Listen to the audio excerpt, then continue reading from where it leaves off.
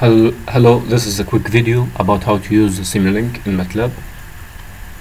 If you can see this icon here in your MATLAB, all have the same version. If you click it, you open up with this library browser. Okay, if you need to build a model, first thing you need to press this icon or go to file and make a new model. Alright, then click it. Okay, you find open up with white paper, white model here. You need to add, if you need to, for example, if you need to make some signals and the scope of it, and you need to draw that signal or make some calculation of that.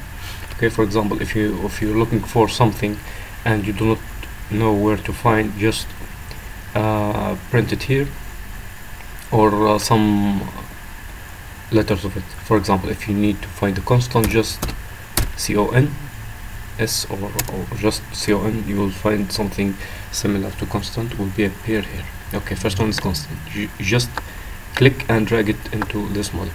Okay, if you don't need to click and drag it, just make this add to untitled.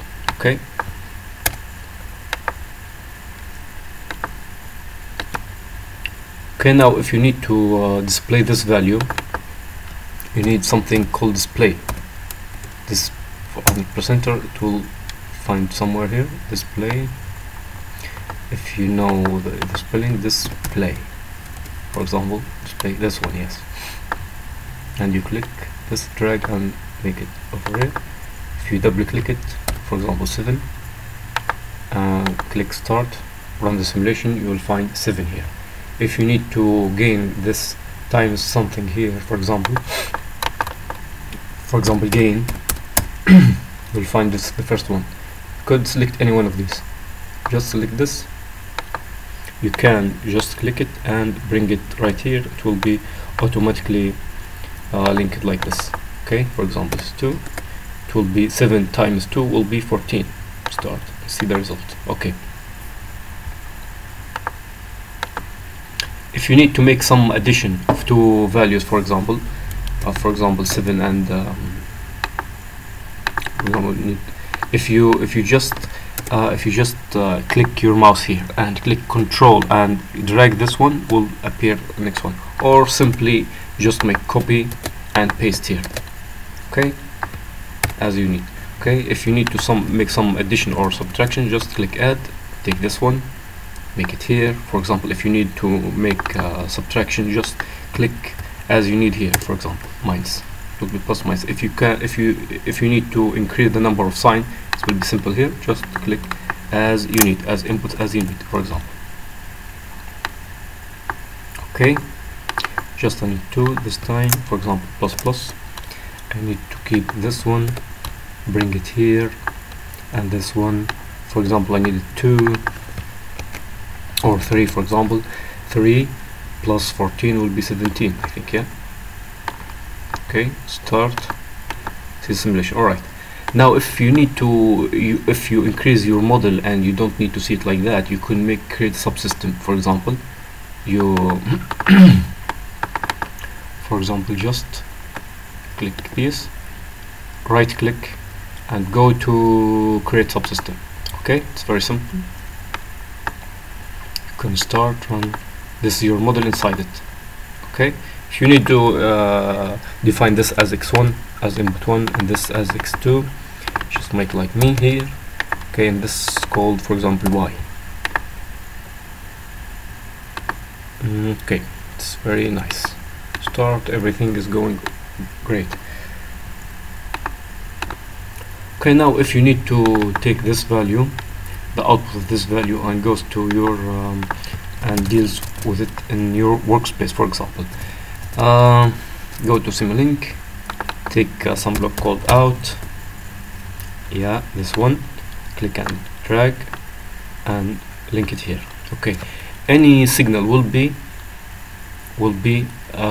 goes to some variable. For example, it's y out in this time. If you double click it, okay, for now it's called y out. We'll see later how to change the name if you need to change it. So the duration time, if you click configuration, if you need to see the simulation time, for example, go to configuration parameters, you will find here the final time, and this variable step you can use fixed step as you need. So the simulation time will be from 0 to 10. So each time from 0 to 10 you will obtain this value, will be 17. It will be appear in workspace after a minute. Okay, when you run the simulation, just start. Okay, you'll find here way out. If you goes to your command window, just click way out, you find 17. If you need to see that there's two values in the simulation here, two vectors actually. The first one is for time and the second one for the value of y t out, of y out. T out is the time for simulation. It will be fine. The minimum will be 0 and maximum will be 10. If you need to see it here in your command window, just click T out.